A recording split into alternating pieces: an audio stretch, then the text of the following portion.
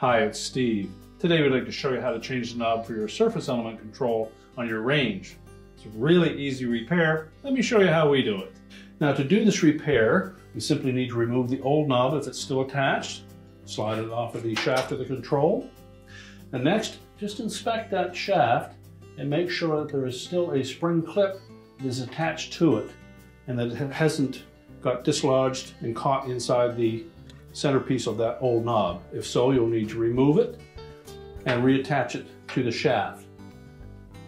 The larger portion of that clip is on the bottom of that shaft, and there are two hooks that wrap around near the base of it. So verify that that is still in place. Simply slide our new knob onto the shaft, push it on all the way, and your repair is complete.